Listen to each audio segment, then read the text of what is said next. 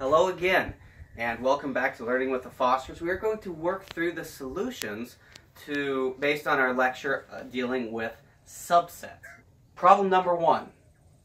Our job was to correctly insert either a subset or not a subset to make each statement true, and then describe the set relations with a Venn diagram. So let's tackle the first part first. Here are our sets again. Let M equal the set 1, 2, 3 through 10.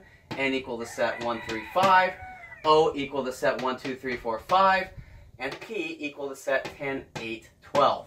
So let's take a look at our relations. Is M a subset of N? Well, in order for M to be a subset of N, all the elements in M have to be distinct elements within N. So let's take a look. M, we have 1. Do we have a 1 in N? Check. 2, no. So M is not a subset of N. How about M with O? Well, again, M is 1. O has a 1. M has a 2. O has a 2. M has a 3. O has a 3. Now what about this ellipsis? We're going to have to translate that into elements. So based on the pattern, M would consist of the elements 1, 2, 3, 4, 5, 6, 7, 8, 9, up through 10. So 4, check. 5, check. But after that, O stops short, so M is not a subset of O. How about M and P? Well, hopefully we've noticed a pattern by now, too, that if a set has less elements than the other set, the longer set cannot be a subset of the other, because there has to be, each set in set 1 has to be contained in set 2. So we can see right off the bat that P is not, or that M is not going to be a subset of P, but just for sake, let's walk through it. Do we have a 1? No, we don't. So M is not a subset of P. Okay, how did you do on that? Let's go on to N relations. Is N a subset of M? Well, in order for that to be true, again, all the elements within N would have to be distinct elements within M. Let's check. 1, is there a 1 in M? Yes. 3, yes. 5, yes, as we talked about what those ellipses would be filling in for. So N is a subset of M. Again, to reiterate, because each distinct element in N is present as a distinct element within M. So N is a subset of M. How about N and O? N has a 1, O has a 1. N has a 3, O has a 3. N has a 5, O has a 5. Yes, N is also a subset of O. Well, how about P? N has a 1, P does not. So N is not a subset of P. Let's check O. Well, we've already seen this combination, O and M, before, so maybe we could cheat and save a little time and just put in not a subset. No, we can't do that, right? Because we've seen where 1 can be a subset of one set, but not vice versa. In fact, the only way that occurs, if you remember back to our lesson, was when, yes, they are equal. They are equalities. So we have to go through and do the work. So is O a subset of M? Well, O has a 1. Does M have a 1? Yes. O has a 2. M has a 2. 3, 3, 4, 4, 5, 5. And we're out of elements in O, so yes, in fact, O is a subset of M. Good thing we didn't cheat. All right, how about O and N? Is O a subset of N? Well, O has a 1, N has a 1, 2, no. So O is not a subset of N. How about O with P? O has a 1, P does not. O is not a subset of P. All right, one more combination to go with respect to P. Is P a subset of M? Again, in order for that to be true, all the elements in P would have to be contained as distinct elements within M. Is that the case? Is there a 10? Yes. Is there an 8? Yes. Well, it looks like we're doing good. One more to go. 12. No, that's outside of what M can, the set of M. So P is not a subset of M, despite how close it was. But every element has to correspond. So how about P with N? 10? No. P is not a subset of N. How about P with O? P has a 10. O does not. That was fairly easy. P is not a subset of O. All right. Great job on that. Make sure you go through and check your work. And if you missed one or a few, I'd encourage you to go back and see where we went wrong. In math, at least for me, mistakes often lead to a lot more, a much better understanding of something than if I simply get the answer correct. Sometimes it takes a little while to figure out the wrong way to do things before you realize the correct way to do it. All right, the next task was to let's construct, or let's make explicit the universal set. Again, remember, what was the universal set briefly? Well, it's the set of basically all the elements that are under discussion. In this case, all the elements contained within M, N, O, and P. So our universal set would consist of all the elements in M. 1, 2, 3, 4, and I'm going to go ahead and list all these out. 5, 6, 7, 8, 9, and 10. All right. Let's see if N has anything else to add to that. Well, we could just match these, 1 and 1, 3 and 3, 5 and 5. So it doesn't, but we could also look at some of the work we've already done. Is N a subset of M? It is. So we know that there's not going to be any new information N will provide us. So we have nothing else to put in there. How about O? Well, same thing. Is O a subset of M? Yes, it is. And again, we can match each individual element. Again, no new information. So our universal set still essentially consists of the elements of M. How about P? Well, let's check. Is P a subset of M? No, it's not. So there should be, if we were correct, an element in P that is not in N, and that element would certainly be part of our universal set, all the elements under discussion. So let's go through and take a check. Is 10? Yes. 8? Yes. 12? No. So let's confer with our universal set. Do we have a 12? No. So 12 is also an element of the universal set. Great job. Okay, we got our board erased. We have one task left for problem number 1. We have to draw a Venn diagram to look at the set relations that are going on. So let's do that. We'll start with this rectangle representing our universal set. So again, all elements under discussion must be contained within this orange rectangle somewhere. That is our universal set. Okay, now where to go from here?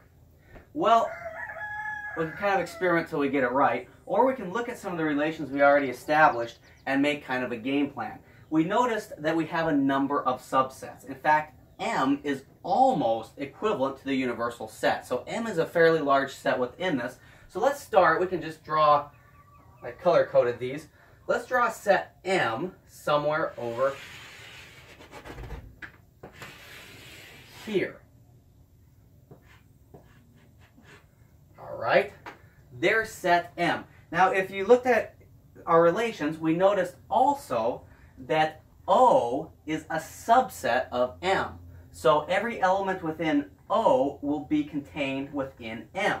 So we can construct another set all within M.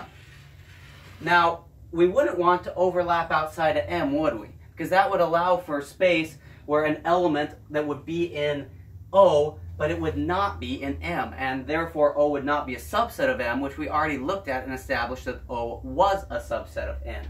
of M, excuse me. So all of O has to be contained within all of M, as O is a subset of M. Okay, we're making progress.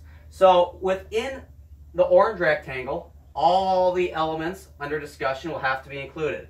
Within the yellow circle of M, all the elements of M, namely 1 through 10, will have to be included within this yellow circle, which can certainly include all the area in the purple. Now within the purple, within the set O, all the elements 1, 2, 3, 4, and 5 should be contained. So far we're looking like this is at least a logical possibility. See how by noticing the subset relations, it makes these fairly easy to draw. Now we had one other subset relation that was interesting. N was a subset of both O and M. So how would we draw that? Well, it's a subset of O, so everything in N would have to be within O. It's also a subset of M, which means everything in N would have to be included in M. So we can kind of check our drawing. This makes sense. No matter what we put in here, it will be included within O, and it will also be included within M. So here we have a good picture of, I guess I should label this. This is subset, or this is set N is a subset of O, which is a subset of M.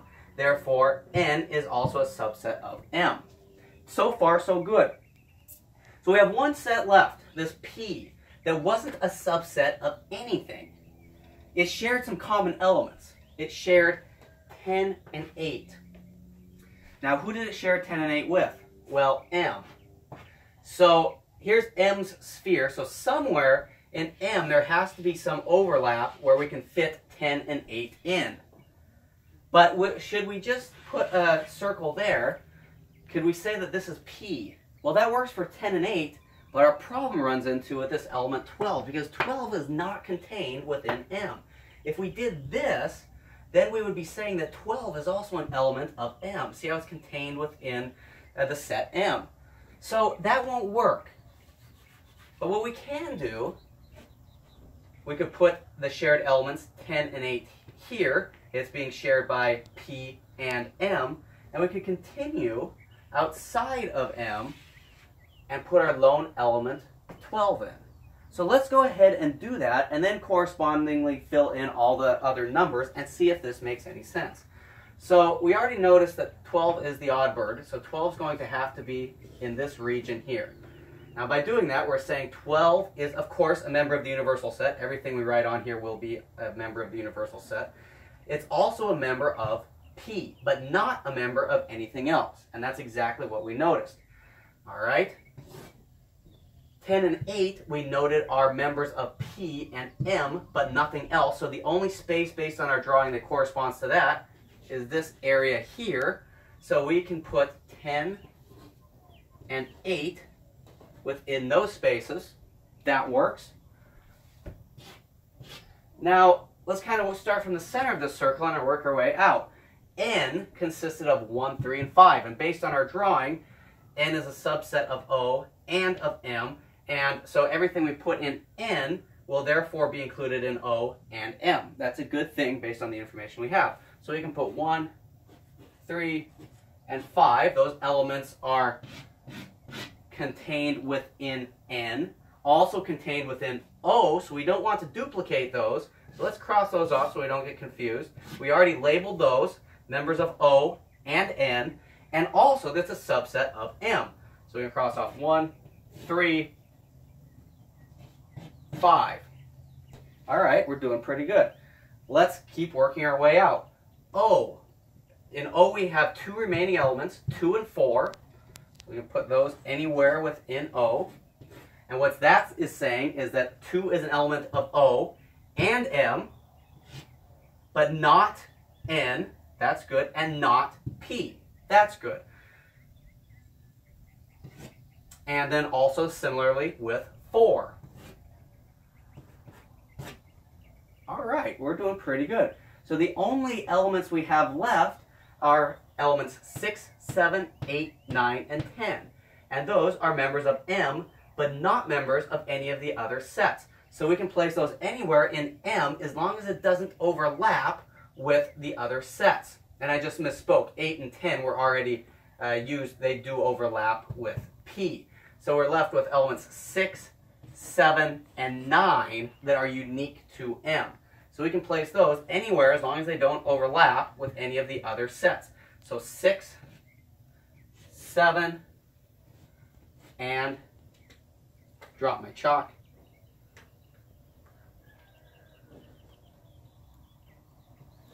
9.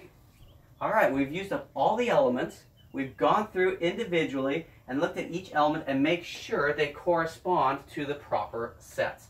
And of course, everything is still within the universal set. So it worked out pretty good. And this is a nice way where we can look at this and see from a visual, a pictorial perspective, the set relations that are going on that we had noted and denoted previously. So great job on that. Let's do the same thing with problem 2. Problem number 2. Same directions.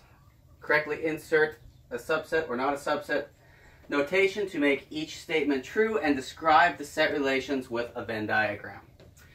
Alright, so let W equal the set of all elements X such that X is an integer between 30 and 36. So let's write this out using set braces, so that'll kind of help us see. So W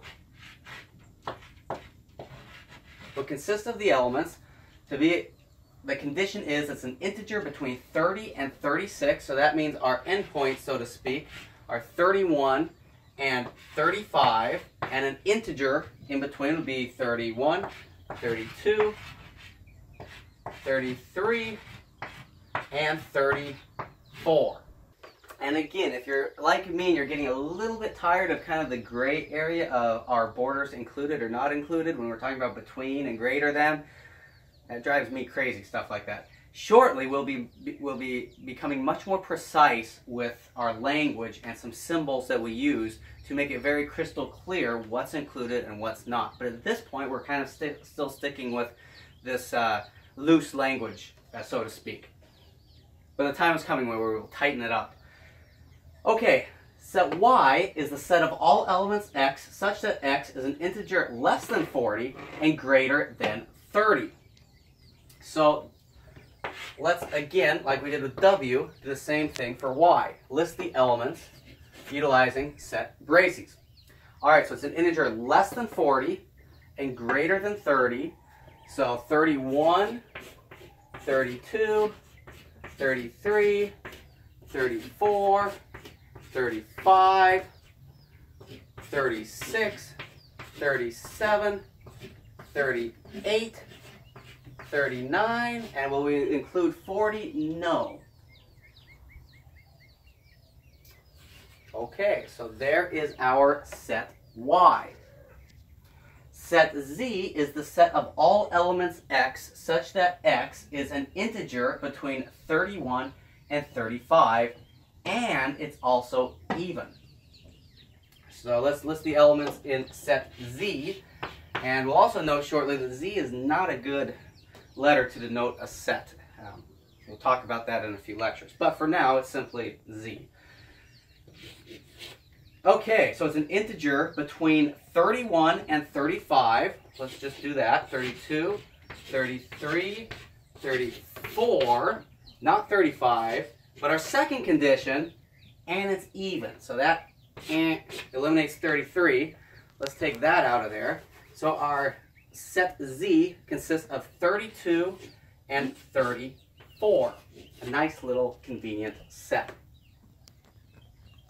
I hope this problem helped you to practice reading and understanding set building notation. Alright, so our task is to correctly label, to insert the correct symbol, the correct notation to make these statements true. So let's look at W and Y. We want to know, is Y a subset, or is W a subset of Y?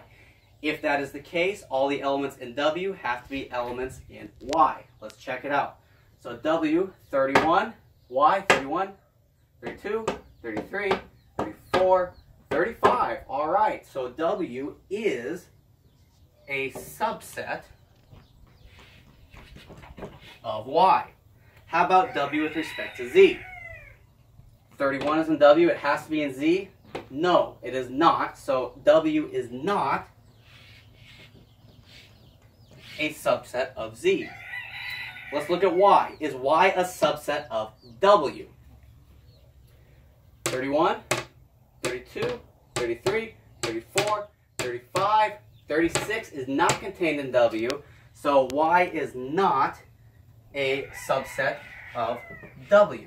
And we noted that W was a subset of Y, so in order for the reverse to be true, they'd have to be equal, and we can see that they're not. All right, how about Y and Z? 31? No. Y is not a subset of Z. Let's check out Z and W. Is Z a subset of W? For that to be true, again, all the elements in Z will have to be elements within W. 32? Yes. 34? Yes. Z is a subset of W. How about Z and Y? Are all the elements contained in Z distinct elements in Y? 32? Yes. 34? Yes. So Z is a subset of Y. Excellent work. Now let's tackle drawing a Venn diagram. All right, one task left for problem number 2. Let's construct a Venn diagram. So again, we'll stick with our way we've been doing this. Here is our universal set. All the elements must be contained within that. Now, let's use some of what we learned with problem number 1 to make this very simple for us. Let's look for subset relations before we even look at the numbers and try to just play around with it. Remember last problem, we noticed that when there were things that were subsets, it made it fairly easy to draw, that we knew there'd be circles within circles. So here we notice a few subset relations. Namely, W is a subset of Y, Z is a subset of W, and Z is a subset of Y. Almost tripped over our dog there. Okay, so Y appears to be based on this, and we can look at the numbers, the largest of those. So let's start with a fairly large area for set Y. Now, what is a subset of Y? Well, W is a subset of Y, and Z is a subset of Y. So what's next? Well, there's other piece of information that Z is a subset of W, lets us know that Z will be inside W, so W would be the next largest one. And again, we can see that with our elements listed. So within set Y, we'll have a set W. And again, we don't want any part of W going outside of the boundary of set Y, because that's not describing accurately the sets we have. So here's set W, and a subset of both Y and W, in that case it'll be inside of W and still inside of Y, is Z. So we can again construct an area Z within W. So Z is a subset of W and Y, and W is a subset, of Y, and all, of course, are subsets of the universal set. Now, problem number 1, we had the additional interesting mark where there was an element, or there was a set that wasn't a subset of any of the others because there was an element that was an outlier with all the others. That's not the case here. We have all 3 of our sets accounted for, so this picture in a way is simpler, a simpler version of problem 1. And once we look at the subset relations, it becomes fairly easy to construct, I think. So all that's left is to put in the numbers. So within Z, 32 and 34. Now, based on our picture and our discussion so far, we know these elements will also be contained within the other 2 sets. So let's just, to keep track, mark them off so we don't repeat. 32 and 34, we don't need to worry about them anymore. That almost rhymed.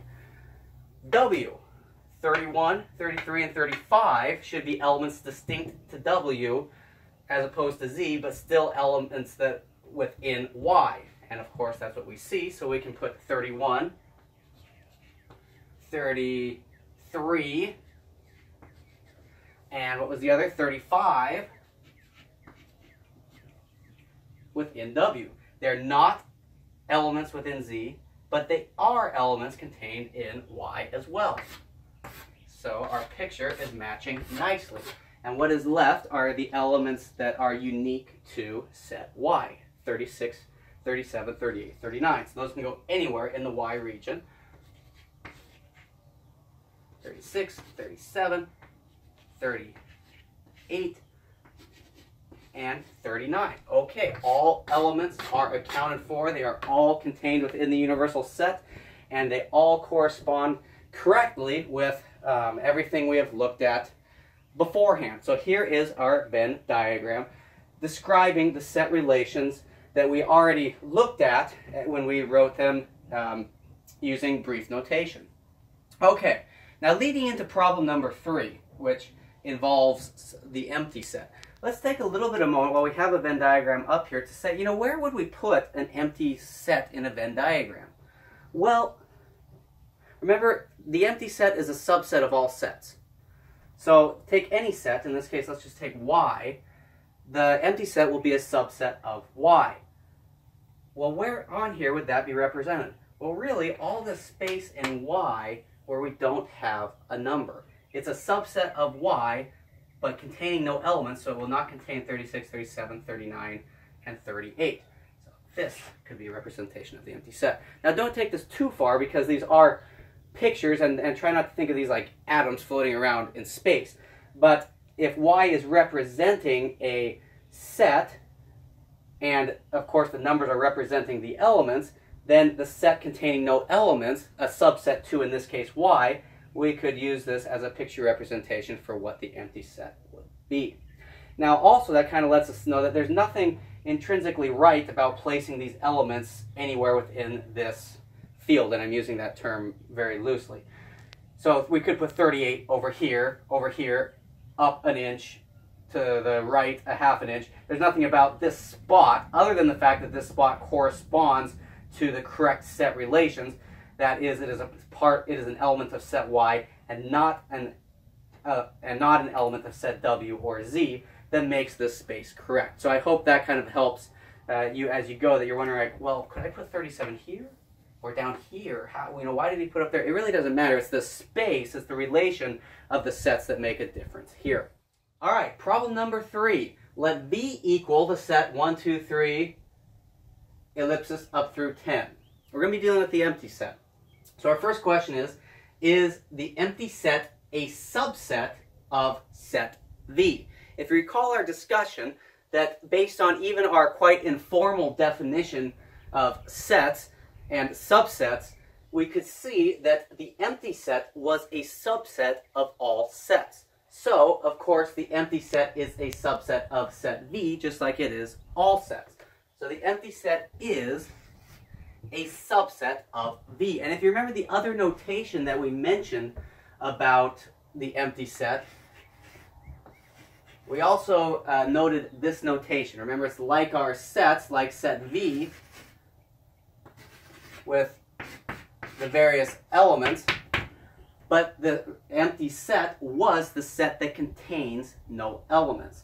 So there's nothing to compare over. So the empty set is a subset of V.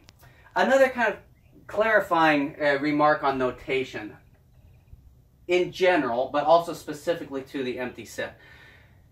Notation is something that we're using to represent something else, right? So there's nothing written in, there's nothing fundamental to the innermost workings of the universe that says this has to be the symbol to represent the empty set. But it is an accepted one, so therefore it's useful in communicating to other people talking about the empty set. And the reason I say that is that there's actually quite a number of, I can think of 3 off the top of my head, other notations that are used for the empty set at times. I've only presented 2, and I think they're, for what we're doing in math, are probably the 2 most common ones that we'll see. But just so you know, there are other ways to denote the empty set if you come across it, and if you're doing further reading or anything. These aren't the only 2 ways. And notation itself is something that we decide. We say this is going to represent, this is going to be shorthand, this is going to denote whatever it is we're talking about, in this case the empty set. So just a little qualifying remark, probably not relevant, but just in case you do come across other notation or you do some extra reading, and it's something to think about with notation in general. But the two that I've presented and the two that we'll stick with for this pre-calculus course are the 0 with the slash and the empty braces. And so yes, the empty set is a subset of set V. All right, next question. Is the set V a subset of the empty set? Well, for that to be true, all the elements in V would have to be present, distinct elements in the empty set. We know there are no elements in the empty set, and there are elements in V. Therefore, this is not a subset. The empty set is, or excuse me, V is not a subset of the empty set. In order for that to be true, there's a 1 in V, there'd have to be a 1 in the empty set. There is not a 1, there are no elements. Okay, now this one. This may have caused a eyebrow raise. It certainly is an interesting one. Is the empty set a subset of itself, of the empty set? Well, we already noted that the empty set is a subset of all sets. So yes. Also, we noted these are equal. Remember, the way for something to be equal in this sense means that set 1 is a subset of set 2 and set 2 is a subset of set 1. An equality, and that again is the case. So based on that, we know that the empty set is a subset of the empty set. Also, we could compare elements. If this is set 1, the empty set, here is set 2, the empty set, every element in set 1 would have to be an element in set 2. Well, there are no elements. There are no elements. It's a subset. It works. So the empty set, even though it's not entirely as intuitive as some of these others, the empty set is a subset of the empty set. I almost did a schools is the nation's backbone. So the empty set is a subset of the empty set. Now, let's not confuse this with, that doesn't mean that the empty set is an element in the empty set. Remember, by definition, the empty set is the set that contains no elements. So while this is correct, the empty set is a subset of the empty set, this is not correct. The empty set is not an element of the empty set. This is wrong. This would be correct. The empty set is not an element of the empty set. The empty set, in fact, is the set that contains no elements. But this is correct. The empty set is a subset of the empty set of itself. All right. Now the fun one. I think we'll have fun with this one. Did you guys like this? You know a little bit more about our residents, the Casa de Fosters. The goal was to construct a Venn diagram describing the set relations between the denizens, or the residents, or the members of Casa de Foster, our little place, based on the following information. So our Venn diagram is going to have to contain and do the best we can to describe the relations of the various sets that will kind of compose based on the information we're given about the Foster residence, or Casa de Foster. So Casa de Foster consists of humans and pets. The humans consist of one male, myself, one female, my beautiful wife, Damaris, and a lot of pets. And these are just the ones we're mentioning. But there's indoor pets, there's outdoor pets, although sometimes that line is not crystal clear, it blurs somewhat. But the indoor pets, we have cats, we have 3 males, 3 females, we have a dog, 1 female. In fact, some of these folks have made appearances in our videos already. Outdoor pets, we have a goat, Valentine, a female. We have chickens. Again, for simplicity's sake, I kind of approximated 4 males and 20 females. We've got a bunch of new little baby pollitos. So, but for our purposes now, we have 4 males and 20 females. So we want to construct a Venn diagram that will display all of this information. We don't want to lose any of this information. And based on how I kind of wrote this, it kind of helps us to see there's kind of breakdowns. There's kind of, or what the terms we've been using, there's sets kind of implicit just by the way I wrote this. So let's organize this information. And this isn't, there's a number of ways one could do this, obviously. But let's work through it together and show you kind of how my brain works, how we could take this information, we can organize it, and then we can construct a Venn diagram that really is a good picture of all the different relations between these various sets. So I think this will be fun. So let's start with, to me, I think the easiest thing I noticed. There's kind of two broad groups. There's humans and there's pets. Let's start with the easiest group, the humans. Let's construct a set of all the humans, or the set that contains all elements X such that X are the humans in the foster residence. So what are we going to name this set? Well, we can name it anything. Remember, we just talked about denotation. But let's make it simple. I would use an H, a capital H for humans. So let's say H is the set representing humans. Well, what are the elements? We have myself and Damaris, a male and a female. So we could write J and D, but that could get a little bit confusing. Rather, instead, let's use some of the notation that I briefly introduced during the lesson. Let's keep it simple. Let's keep H corresponding with H. So if this is the set H, let's call all the denizens within the humans, that'll be all the elements in our set, let's label them lowercase h's. So there's two humans. So the set H consists of the elements H and H. Oh wait, but we can't have two of the same, and in fact this is not saying they're one and the same. So yes, Damaris was going like this, I was thinking, are we almost out of time or what? But she's absolutely right. Let's label this human H sub 1 and this human H sub 2.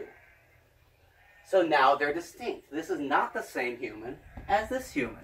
And it makes it pretty simple to label. Great job, Damaris. I love you in so many ways.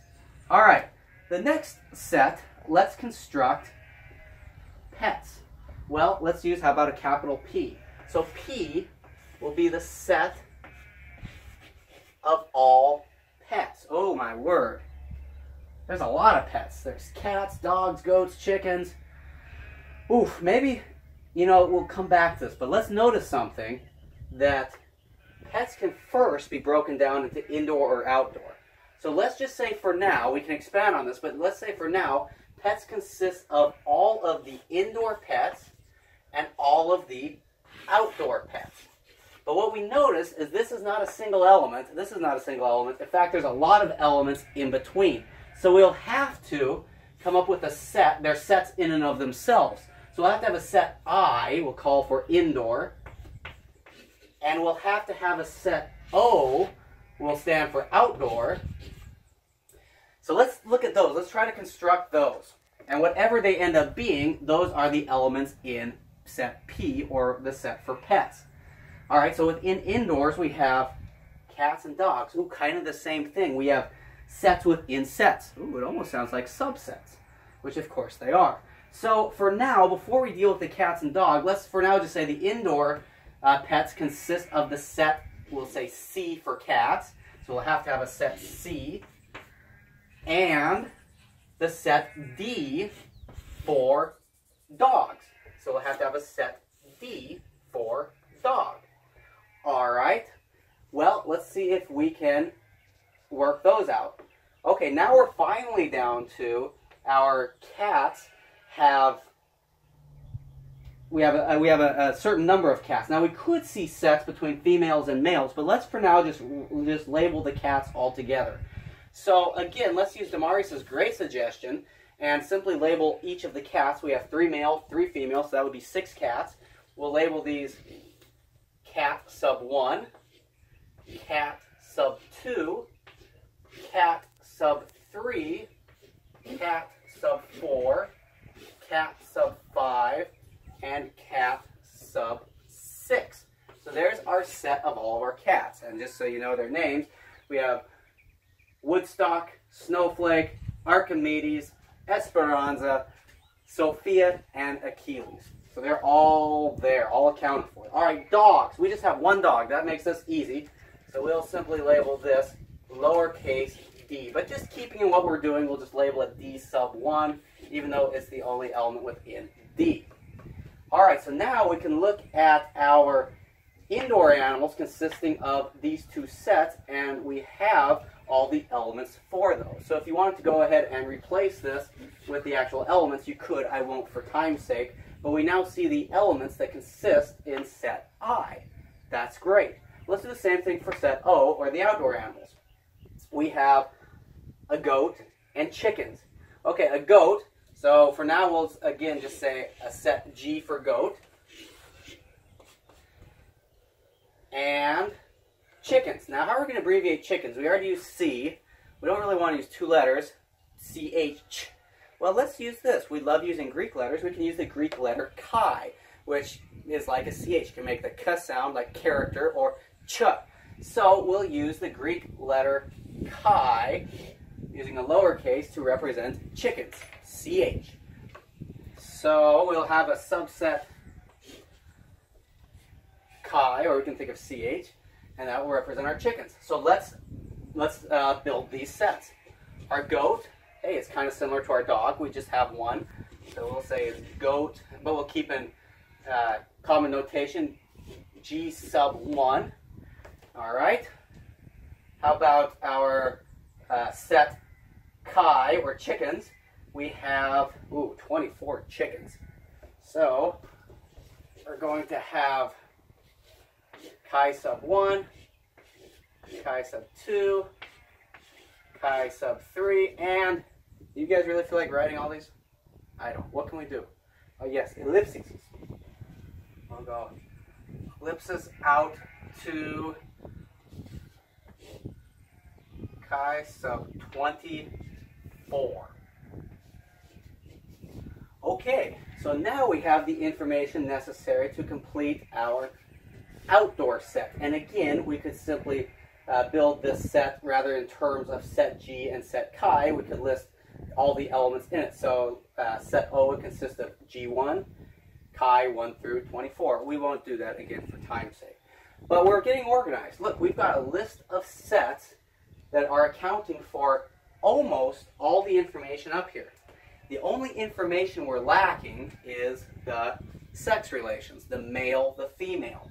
And so since we weren't given specific names, simply a count of how many male and how many female, that's all the information our Venn diagram needs to consist of. So it can be as simple as saying one of our elements in our set H will be male, one will be female. We can denote either H1 or H2 as male or female as long as we have one of each.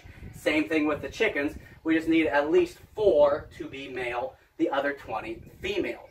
So we can kind of keep that in the back of our mind. You could color code that if you wanted.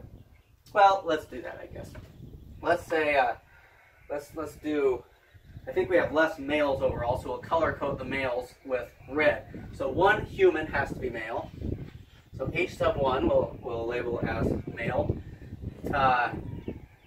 Our cats, we have 3 and 3. So we'll just do the first 3, C sub 1, C sub 2, and C sub 3 are male. And our dog is female, our goat is female, our chickens, we just have 4 males.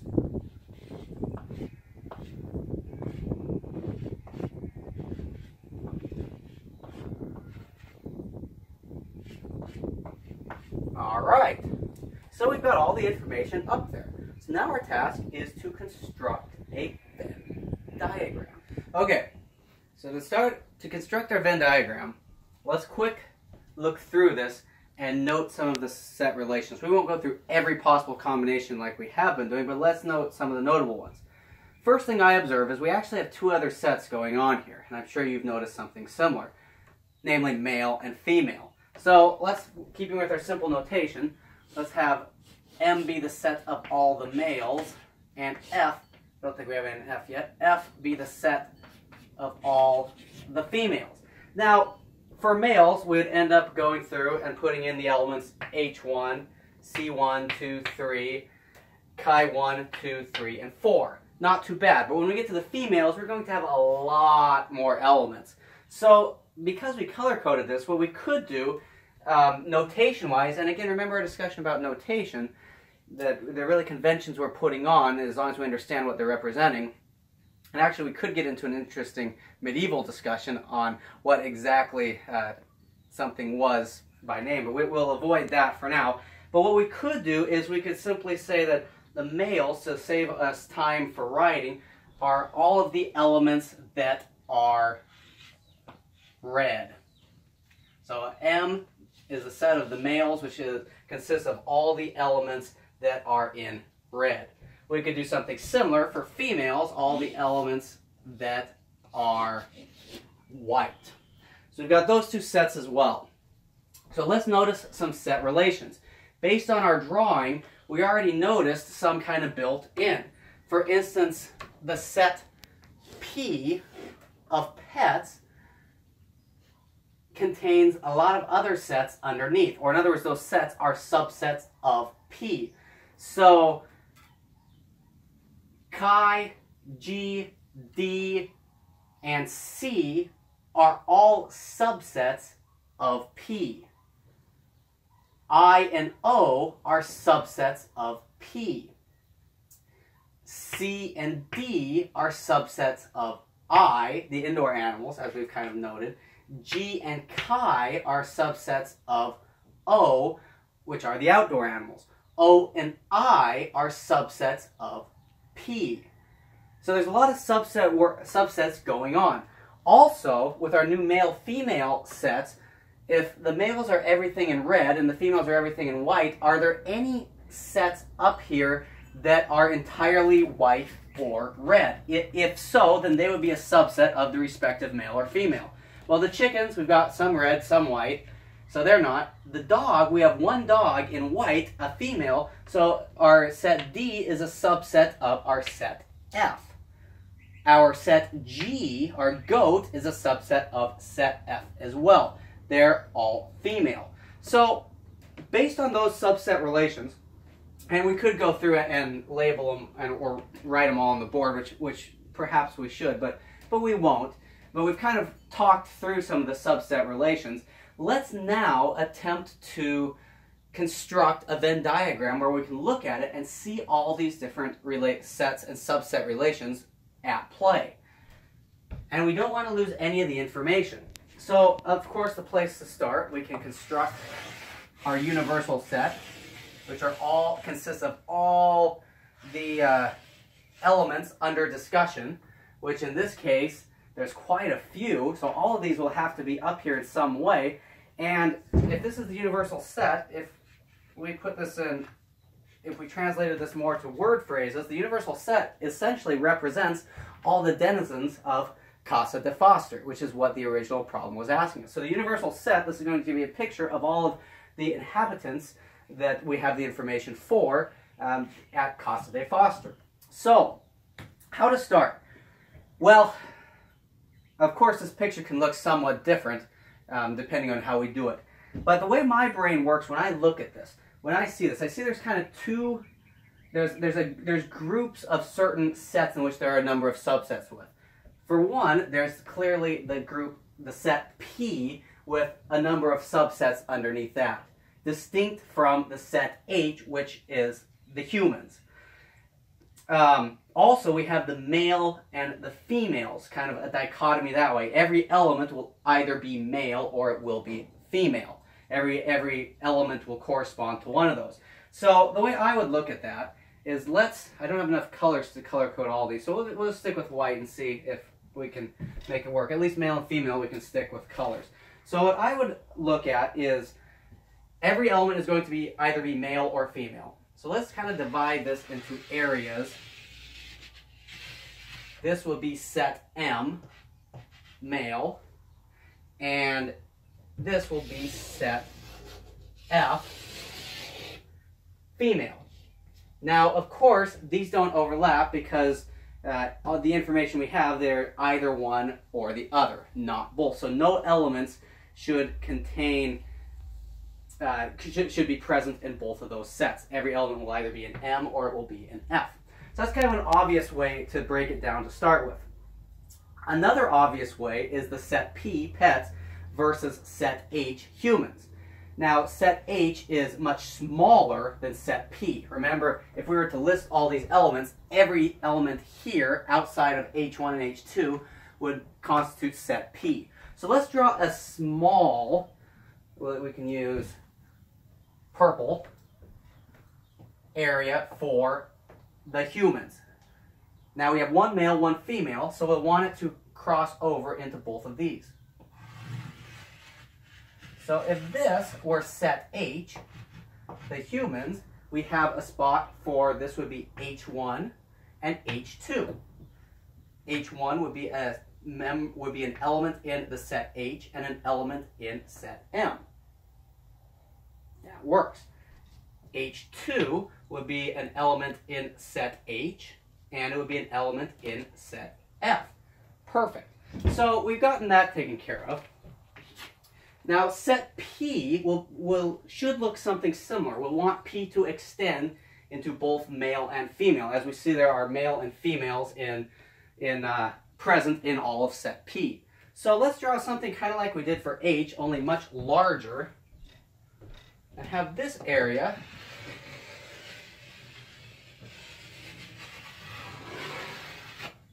be set P. In other words, the pets. Are we doing okay so far? Excellent.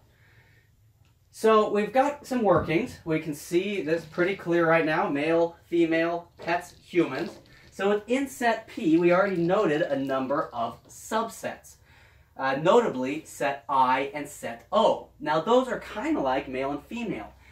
If you're in set P, you're either in set I or you're in set O. Although in practice, some of our animals are indoor and outdoor, but based on the data we have, they're either indoor or they're outdoor. So let's construct something similar that we did with male and female within set P and F. But within P and F, or excuse me, within P and I, we have again both male and female, so we'll want to straddle both sets M and F. We want to allow the elements to either be in M or F. So we can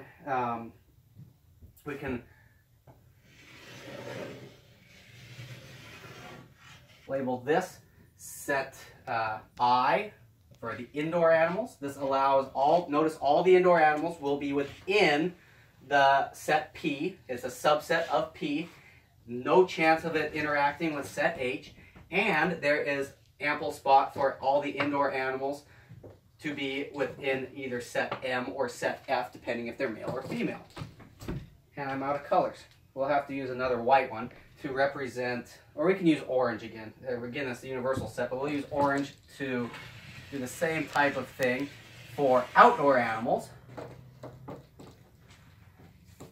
Okay, notice the beauty of this again. We have a spot, if you're in set O, you're not going to be in set I, but you will be a subset of set P. You can be in either, the elements can be in set M or set F for male and female. All right, we're getting a lot of information. We've accomplished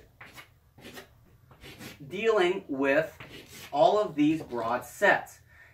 Now, the sets in which we've listed the individual elements, we kind of have a working map where we can go through and place these, I think, fairly easily. We've kind of got the constructs, it's like we've built the scaffolding of our building.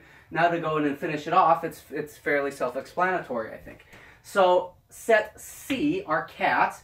Set C is a subset of I, and we have elements in set M and set F. So if it's a subset of set I, and we've got elements in both, we could mark our cats like that. This is set C, in which case elements C sub 1, C sub 2, C sub 3 would all be within this region. Elements C sub 4, C sub 5, C sub 6 would all be within that region. You look at element C sub 5, for example, it is an element within the set C, which is an element within the set I, P, and F. And of course, the universal set. We're doing pretty good. We have located our dear cats with the correct spot where they should be without losing any information. Well, let's do the same thing again for our other indoor animal, our dog. Now, this is a little bit different than the cats. We have one element, first of all, and it is female. So our dog, or D1, the element D1, will have to be in the set D solely in set F, not crossing over to set M. So we can put, this can be our set D, and which the lone element is D1, or our dog, Sable. Excellent. We've got our indoor animals with set D and set C are subsets of set I, which is a subset of set P. We've got them properly where we can allow for the elements to either be in M or F, respectively, based on the information that we have where they should be. We're doing pretty good. Taking care of C and D, which are the subsets of set I. Well, what are the subsets of set O? Well, we have set G, our dear goat, and set Chi, our chickens. So, set G and Chi will have to be within set O, and G is like our dog. Set D, it's unique, it's one element, and it is only female.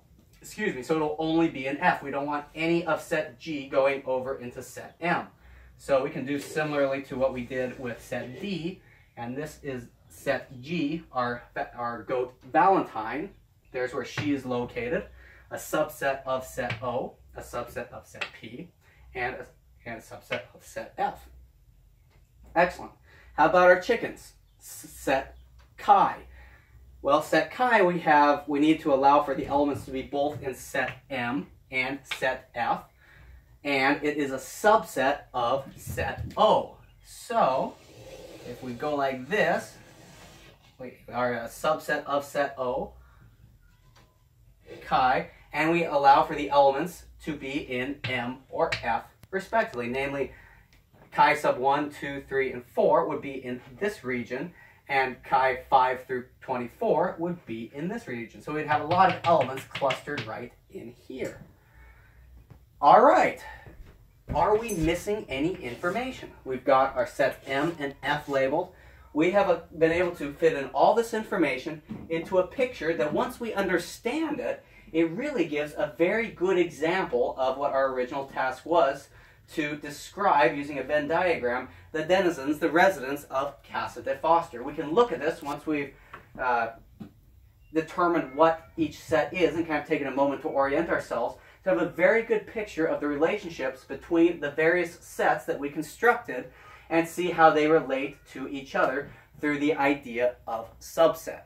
I had a lot of fun with that problem. I hope you did as well.